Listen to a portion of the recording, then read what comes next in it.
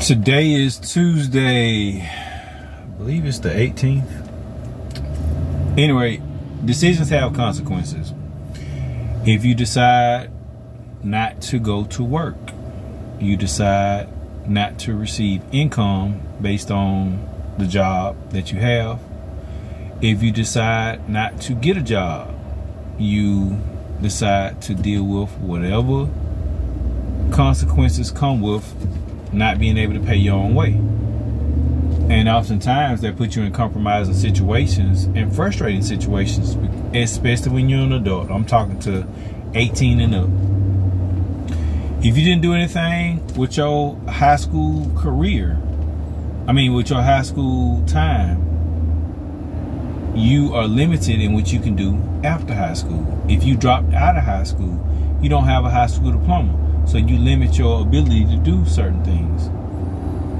Now, I'm not saying you can't do anything. UPS was not made by a college graduate.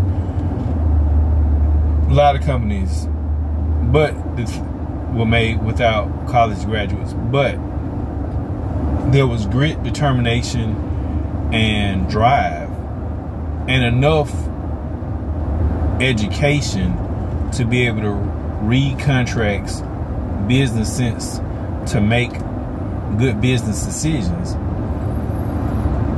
So if you don't come from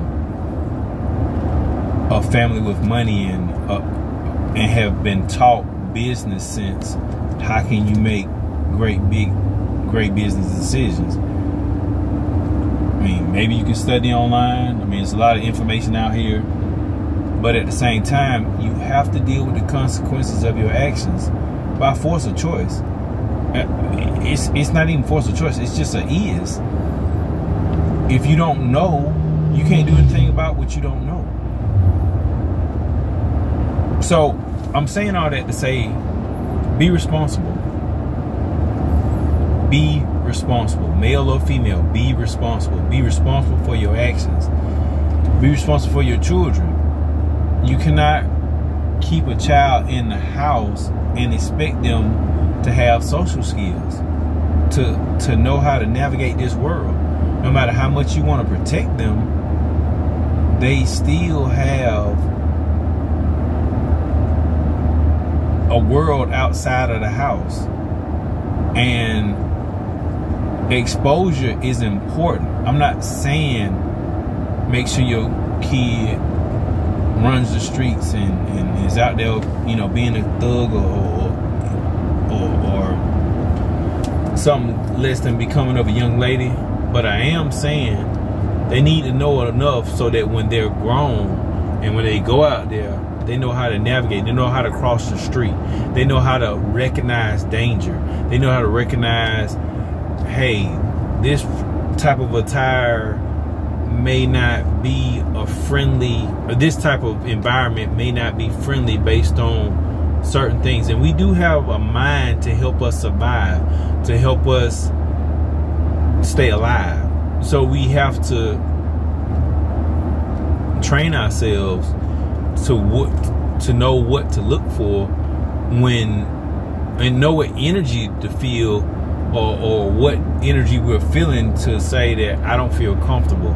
I need to remove myself from this situation before it gets in a compromising situation where there's nothing I can do about it but roll with whatever punches come along with it. So we, as parents, as people, have to recognize there are consequences to all the actions that we have, good or bad. You sow good seed, more times than not, you're going to reap a good harvest. You keep meditating on negative stuff, you're going to attract that. That's your prayer. You're going to attract that to you. You make a hasty decision in a relationship, a business deal, you lose a lot of times. And everyone is not forgiving as God is. Everyone is not as forgiving as God is, especially with God's restoration of relationship. Jesus died, and one part of the reason Jesus died was for us to be restored, to have our relationship with God to be restored, which was broken in the days of Adam and Eve when they sinned in Genesis chapter 3. So beware of the choices that you make.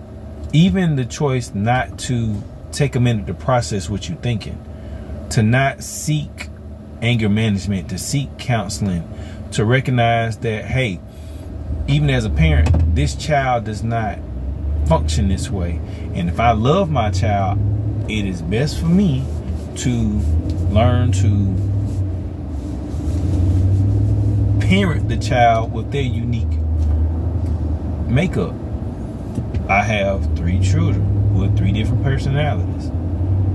One of my daughters is as outgoing as they come, but her feelings can get hurt pretty easily. I got a son, tough as nails, quiet as they come, but his actions speak volumes very loudly. And I have an older daughter who is hands-on, get to it, outgoing, not afraid of anything. It's like, I can figure it out, I can do it. I'm just like, whoa. You know, I mean, just 3 different personalities. So as parents, we have to know how to navigate that and encourage more than we discipline. And yes, we need to discipline our children, but we need to encourage more. We need to, you know, certain things is just like, I said no and I ain't got time to explain it, especially when it's a dangerous situation or something that just has immediate. But when you have the opportunity to take time to explain to your children, you need to take that time and explain to your children. Your children need to know that certain things are not right because, or not wholesome, or not effective, or, you know, let me give you an example. You know, my youngest daughter has a shape, and I told her, like, certain stuff you cannot wear. And you wear this thing, and, you know, you just putting on clothes. You're not really thinking about it, but you putting on clothes and it's just too tight. And it's like, you know, you wearing this stuff and it's just, you know, can't wear that, baby. I mean, no, you just can't wear it. You know, they're child predators out here. So I explained to her, like, look, I don't want you out here looking less than a young lady. I said, I want somebody to love you because you're a beautiful person, and not just because you're physically attractive. And I have to like really like get her to understand, you need to look at yourself before you come out the house. If something is too tight, you can't wear that. So, just examples. And there are consequences to all our actions. Good intentions are the first thing. Second thing is it the right thing to do? The difference between good and right is, just because it's good, that don't mean it's the right thing to do. So I can do a good thing, which is get somebody some food, which may not be the right thing, which is say, hey, it's not my responsibility to take care of you because you're a full grown adult person. Yeah, I'm changing gears, right?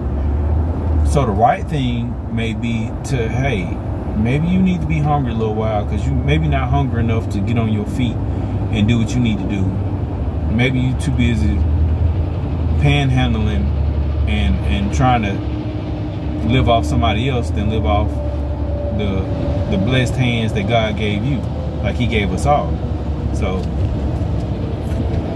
and your relationship with God will definitely help you discern what is good and right with the situations that come. You have a lot of different situations in life that you do or don't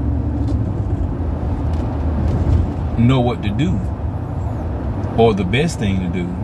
So always pray about the right thing, because the consequences of doing something good instead of the right thing, you could be giving out of your substance versus your abundance and end up in a compromised situation for yourself, whether it's time, resources, money, whatever. So Just think about it. May you prosper and be in good health, even as your soul or your mind prospers. God does not give us a spirit of fear, but of love and a sound mind. I feel like I'm missing something with that. I'll put it in the description. I think it's 3 John 1 and 2. Anyway, y'all have an awesome day. I pray that you get an understanding of consequences for actions, and you make good decisions so the consequences, no, you make the right decision so you get to reap the harvest from those decisions. Thank you for your time. Have an awesome day.